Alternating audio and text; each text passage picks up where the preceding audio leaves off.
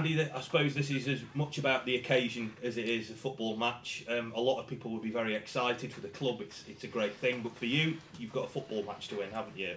From the manager's perspective in situations like this, how do you approach all of that? Well, we certainly can't get embroiled in playing the occasion.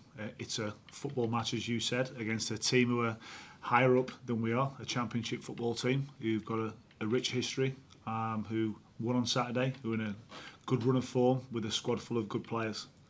But football being what it is, there's always an upset. The underdogs don't always lose, and that's the mindset we're going to this game. We're going to attack this game. We're going to play on the front foot. We're going to try and be the best versions that we can be of ourselves, and then we'll see what happens. The atmosphere in here on Saturday was phenomenal, wasn't it? Even when you got pegged back at 2-2, there was still a real buzz about the place. How will that help you when you go into that game to feed off the crowd? Well, two things I think really, Phil. We've won our last 2 league games, which obviously increases confidence within the players. The fans have seen us score 6 goals in the last 2 home games. They've seen us put in a really good performance on Saturday. In my opinion, the best performance of the season. The game should have been done at half time. And for the mental capacity of the players to overcome going back to 2-2 was great. The atmosphere in the ground in the game was really good. And probably the last time I can remember it being like that was when we played Swindon in the playoff semi-final. Sorry, when we were behind after the first leg.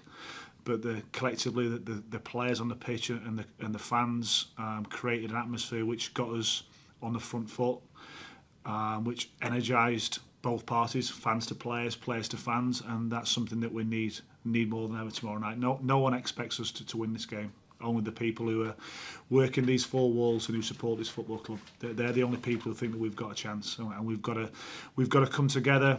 We're going to have to play our best, and Middlesbrough are probably going to have a bad night and not play anywhere near their best.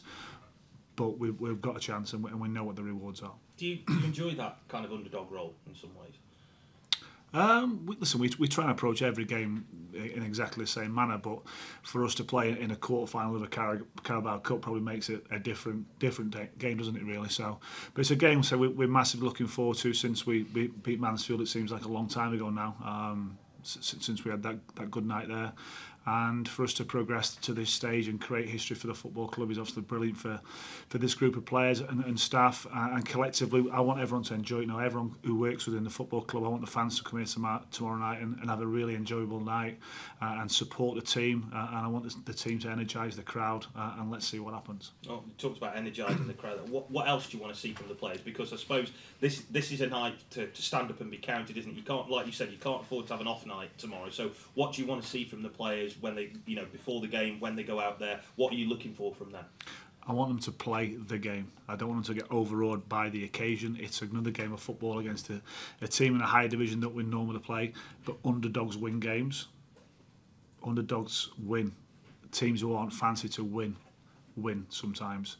And this club has got a rich history of overcoming big teams. You think back to Rudge's team who beat Tottenham.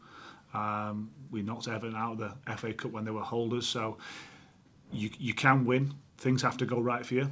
You might have to get a little bit of luck as well, but we can compete in this game, and that's a bare minimum that I'm going to be asking our players to do. And you look through this season's results. Reading went to Millwall in the first round and won.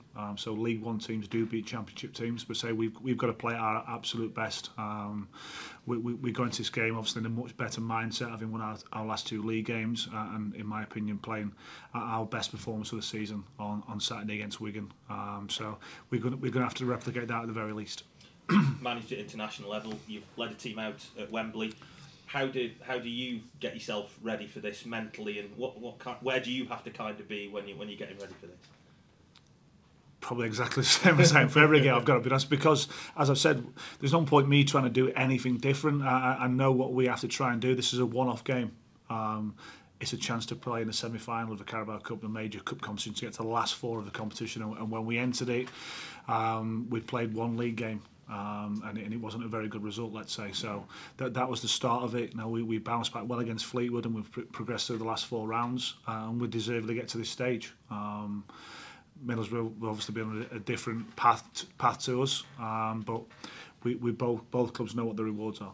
what do you expect from playing a Championship team? Like you said, you know the League One teams can beat Championship teams, but they're obviously a different standard than what you will come up against week in, week out. So what do you expect from playing a Championship team? Well, they should be better at everything than we are. Let's be honest. That's the level. You know, I've worked in the Championship, and you play at that level for a reason. You manage at that level for a reason. You coach at that level for a reason. So we've got to prepare for whatever Middlesbrough can throw at us, whatever formation they play, etc., etc. But I say it's more about us and how we approach the game. We've got to go out there and be the best versions of ourselves. And if we can do that, and that's not enough, at least we know we've given absolutely everything. We can crawl off the pitch saying we've tried everything we possibly could to win this game, and that's what we'll be doing.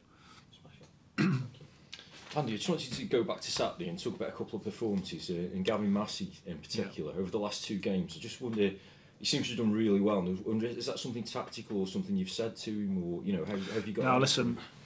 I think Gavin's had a difficult time at the football club for a variety of reasons.